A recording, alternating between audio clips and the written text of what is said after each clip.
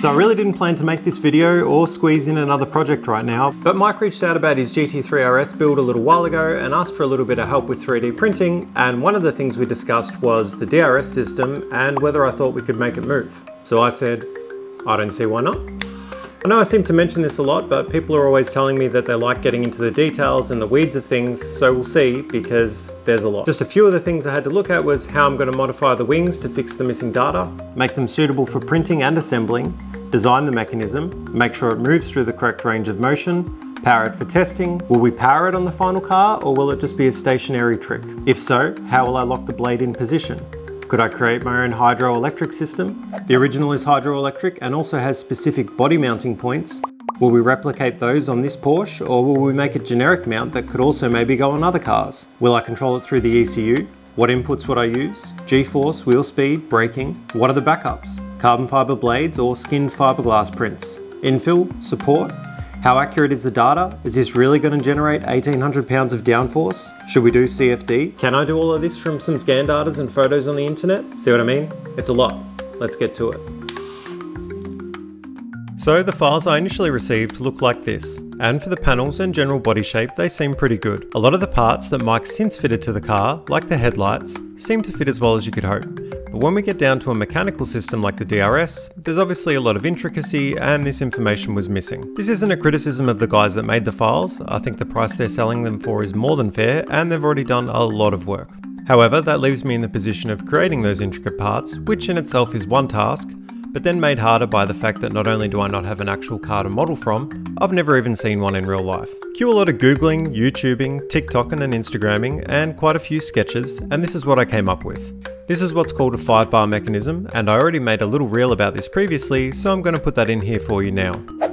Wait, how did you make that?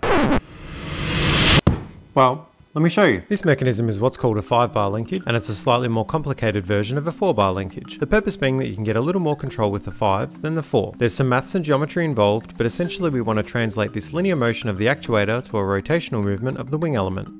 So I thought this might be something that you might want to print yourself and play around with at home. You can get a better idea for how it all works. And that is currently available for free on my website. Just sign up and log in to access the download. But you might be wondering, how do we even go about creating a linkage like this? And to be honest, I only ever had one unit on dynamics of machines or similar, and it didn't allow for as much exploration as I would have liked. As a result, it's always been something that I've wanted to get into, but up until this point it hasn't really been a priority. Cue more Googling and looking through old textbooks. I am going to stop here and say two things. The first is, I don't really know a lot about anything really. I spend a lot of time reading and researching and forming an opinion on a topic. I think the absolute fastest way to learn something is to acknowledge what you don't know and ask a lot of questions. The second is, that in mind, I'm going to show you what I did and what I was thinking about. I would have liked to spend more time in the weeds, fleshing out all possibilities, but being that there's so many intertwining parts, sometimes you've just got to draw a line under it and test it. One good resource I found was this page from the Design Cookbook, which covers design of a 4-bar mechanism, and while this appears to be a 5-bar mechanism, the main points I took were drawing the coupler in its initial and final position. Information I could find online states the wing has 34 degrees of adjustment, and the scan data I have shows it in the open position, so I created a sketch and rotated it 34 degrees around my best guess for the pivot point. Drawing the arcs was tricky because I didn't actually know the mounting positions, so I had to make some assumptions. Then, being that we have the rotational element of what I'm going to call the candy cane linkage, I drew its radius and attempted to start linking parts with some dimensions that I thought made sense, using the scan data I had and the subsequent relative size that I could guess from the photos. Finally, I initially thought that this little guy here might be a helper spring, but I've since decided that I think it's something else, which I'll come back to, but for now, it's not important. Basically, this left me with a design that looked like this, which you saw in my previous little video I showed. At this point in the project, I was also incredibly time poor and happened to be chatting to another friend who had a little availability and offered to help with converting the wing profile to a solid, which freed me up to focus more on the mechanism. I also did a main design for the uprights, but being that there are a number of slight differences between both of our designs, I stuck with Andrew's and instead requested he redesign a number of things for me, which were mainly necessary due to my poor communication. So thanks again, Andrew. So then I thought it was time to do a print so I could get an idea for how it all actually feels in the physical world. It's actually pretty funny to see in real life because it's not that big. nickel for every time I've had that problem. Just keep shooting, Luke! And now I'll take the candy cane mechanism and the two joiners and put it on. Cool. Alright, now we need to think more about materials, how we're going to mount it to the car, and realistically what we're actually doing here. The uprights are going to be machined aluminium, and the mounting tabs for each wing are also going to be machined. Within each wing, I'm going to run 2 lengths of aluminium. I then cut away that profile from each wing and then cut the wing itself into a bunch of lengths so that I can sandwich it all together. Then obviously the end plates will be on either end of the wings and I'll be able to bolt through those and sandwich it all together. Essentially now the wing elements just become covers which go over the top of this aluminium frame. Again, we're going to pause here because there's a few more things that we should address and probably a couple of questions that you're asking yourself. Yes, we are probably at the limit of applicability for this approach. Should we just create bucks or molds and lay up these wings out of carbon or fiberglass? Probably. If you keep them as 3D prints and skin them in carbon fiber or fiberglass, shouldn't you also offset the profile in order to account for the extra thickness? Yes, I should. What about the infill on the prints? Will they actually hold the aluminium extrusion in place? Maybe. Will the aluminium be strong enough? I'm actually not sure. Theoretically, we could put something that we know is stronger in there, like chromoly, but then we've probably got to ask ourselves what the actual point of this whole system is in the first place. Then you might be thinking, but you're an engineer. Engineer it. Yes, okay. But in the first instance, the question that was asked of me was, can we make this wing move? Let's not become the victims of scope creep. Let's make something that actually works in most senses of the word. Then, if the appetite's there, it will serve as a good basis for a V2. The uprights will be strong enough, the geometry will be correct, 90% of the design's already done. We may just need to remake some of the wing elements in order to accommodate the forces. Now we're all on the same page. Let's get this bad boy to work. So as a proof of concept, I've ended up with this micro-linear actuator, which is what you've seen in all the videos. This particular one in my hand operates slightly quicker than the other ones that you've seen in the previous videos, but the flip side to that is that it doesn't have quite as much force. The reason I chose the slower ones for the ones that you see on the car is that that was actually the first time that we tried any of them. So I decided to go for a bit of a compromise, a slower action, stronger force, just in case there was any binding or anything like that that it had to overcome initially, because the main purpose of it was just to test it all together.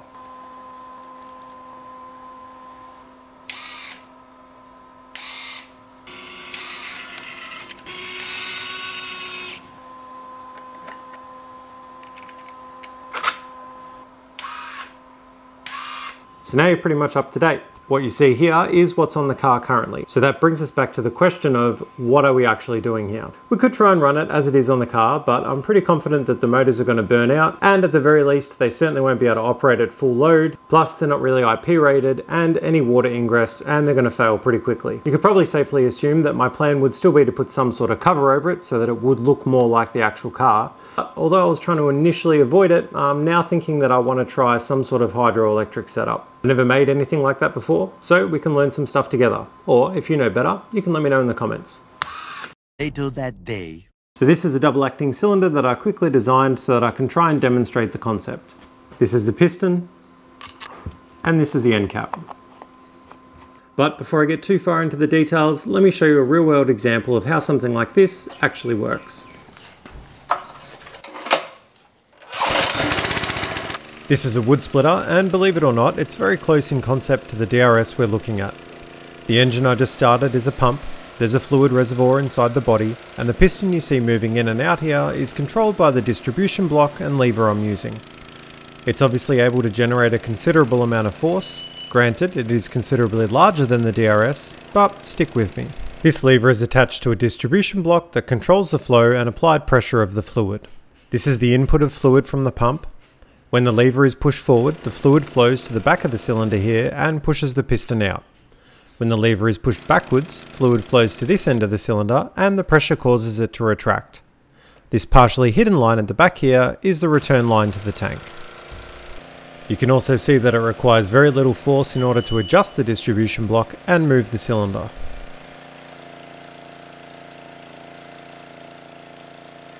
So, now we're back, you can see that this cylinder is pretty similar to the one we're looking at on the wood splitter. And if we apply pressure on one end, if we apply pressure on one end, the cylinder moves out. If we apply pressure on the other end, the cylinder moves in. That's pretty cool, right? And I know you're probably thinking, but where's the distribution block? Surely you didn't model one of those. Yes, I did. So just like we saw on the other one, input, and then we've got two different positions for in and out, controlled by this piston, which would be attached to a lever, and sealed with this end cap. I've literally never tested this. Let's test it now. In.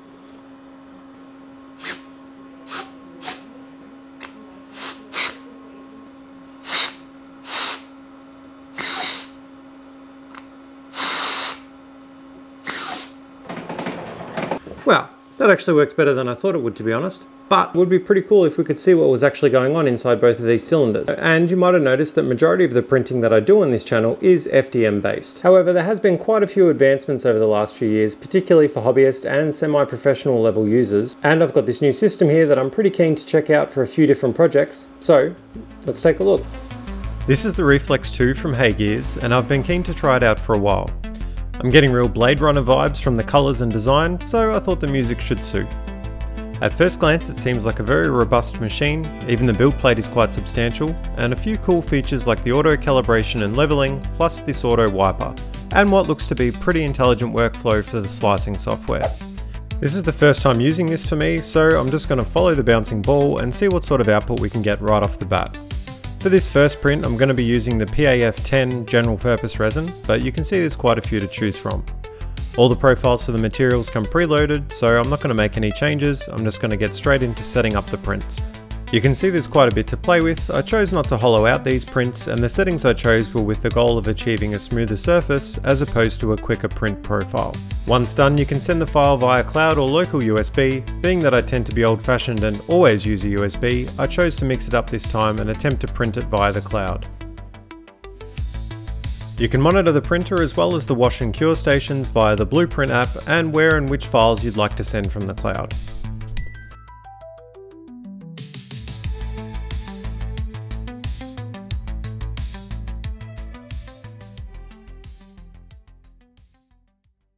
Through the magic of editing, the prints are ready. The wash station seems pretty straightforward, and I've just filled the container with 100% isopropyl. Don't know why I never thought to do this before, to be honest. I'm just going to scrape the excess residue back into the vat before dropping the parts into the container.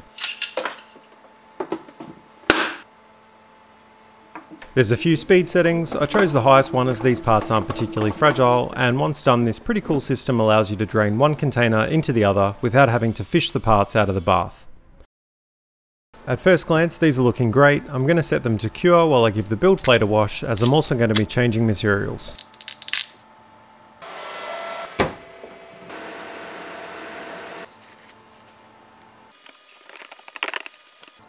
I'm not really sure if this is the best process, to be honest, and you can rest assured that I was thinking to myself I should use a funnel here, which I obviously didn't, and had big regrets. Although this bath could obviously be used for another material, HeyGears also sent me their pulsing release module to try out. Best I can tell is this is a form of compressor and uses air pulses to aid in layer separation, reducing the peeling force and subsequently allowing for a reduction in the required supports. It's not a requirement for most materials, although it is for a couple of them. However, I thought I'd give it a go now as I'm about to use their transparent material and I'm chasing as smooth a surface finish as possible. Setup was basically the same as before, except this time I also selected the PRM and spent a bit more time playing around with part orientations to help reduce the amount of supports on the print. I'm always anxious to leave a new printer, but I set this to go overnight and waited in anticipation for the morning.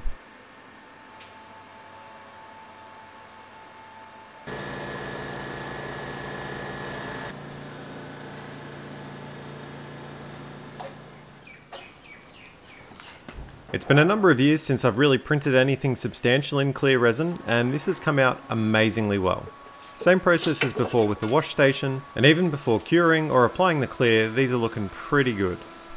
I'll set these to cure now, and let's talk a little bit about what we've actually made. This clip is from Lunchbox Sessions on YouTube, which is a great demonstration of the function, basically exactly as we saw with the wood splitter. The pump is applying constant pressure, and it's then controlled by the distribution block. The only thing I didn't mention up until this point was the need to also have some pressure relief when pushing the piston from one end to the other, and that's what this middle open outlet is for on my design. Amazing.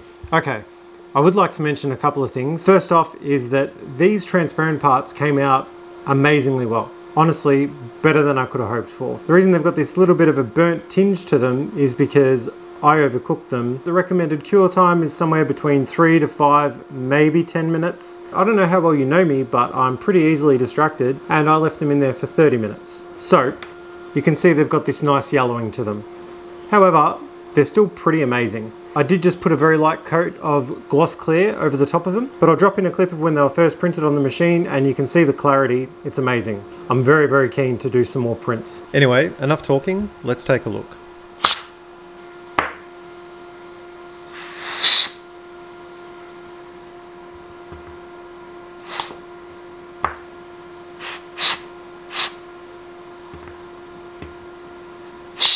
You can see when I'm demonstrating it here that the distribution rod has a tendency to push itself outwards. I suspect this is a combination of too much supply pressure, poor routing of the flow, inappropriately designed relief, and probably also too much friction. But for a V1, I think it does the job.